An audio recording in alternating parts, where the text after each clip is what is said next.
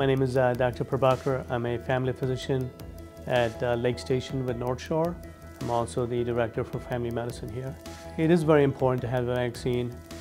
It decreases your chances of complications, severe hospitalization rates, and getting really sick. That's the big reason why you want to get the vaccine. The advent of the vaccine has made a huge difference. Since its inception in 2021, the amount of hospitalizations have gone down and people dying from COVID has dropped substantially. And it is very important to get the booster because we don't know still for sure how long immunity is going to last. By having the booster really for all ages, it makes a big difference. Some of the folks who are at higher risk for COVID would be the elderly. You also have folks who are diabetics. If you have lung issues like asthma, if you're overweight, that could be a problem as well.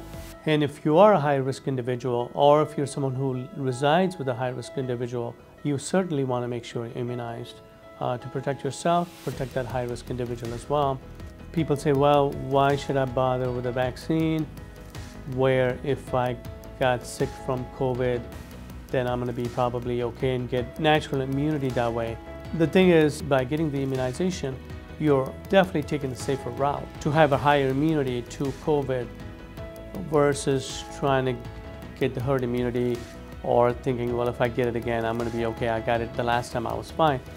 There's no way to know how your body could react to you this time around. If you need any further information about COVID, please visit our website at NorthShoreHealth.org.